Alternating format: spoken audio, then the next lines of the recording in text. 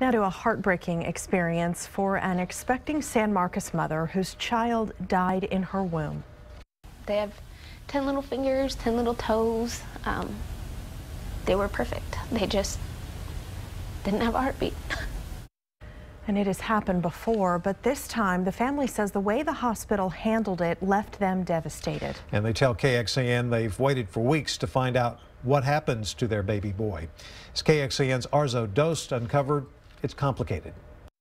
Is he your brother? Yeah. They are the few things You see this one? Audrey Thornton has to remember her little boy. Those are his little footprints. Baby Karson was just 16 weeks old. This is his blanket. Audrey found out he had no heartbeat 3 weeks ago. She had her baby boy the next day at Central Texas Medical Center in San Marcos and has been trying to find out what happened to him ever since. I just wanted to know what my options were so that my baby could be at peace. The family says they called the hospital several times looking for answers and finally heard back on Wednesday after our calls. Having to bug people to find out where my son is and what the next step was, I think is the worst part. A spokesperson with the hospital gave us this statement from the president and CEO. It says, all of us at CTMC grieve with the Thorntons regarding their loss. Our chief nurse and I met with the family last week to discuss their concerns, and we have been finalizing funeral arrangements since.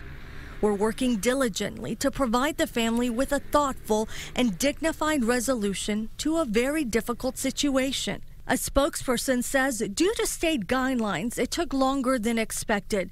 We were able to identify a provider earlier this week and have been in contact multiple times since to discuss their desires for next steps. Now, we scoured the Texas Department of Health handbook on fetal registration and found the state does not recognize a fetus as stillborn until 20 weeks. Before that, it's considered a miscarriage. Did the hospital communicate to you that because of state guidelines, it was taking longer than expected? No.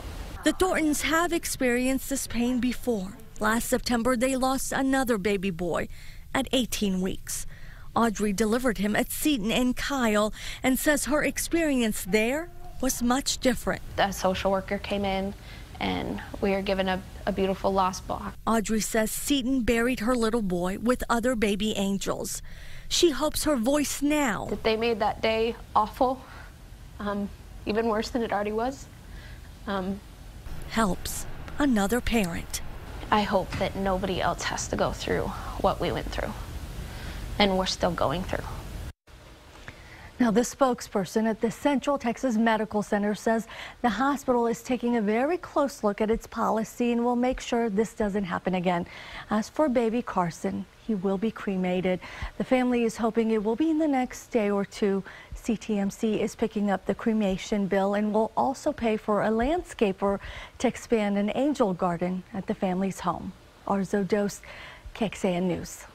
Doesn't make it any less painful, but miscarriages and stillbirths are more common than you might think, and there is a difference. As Arzo mentioned, when a pregnancy is lost before 20 weeks, it is considered a miscarriage. Between 10 and 20% of pregnancies end in a miscarriage. Most of those happen within 12 weeks. When a baby is lost after 20 weeks, it is considered a stillbirth.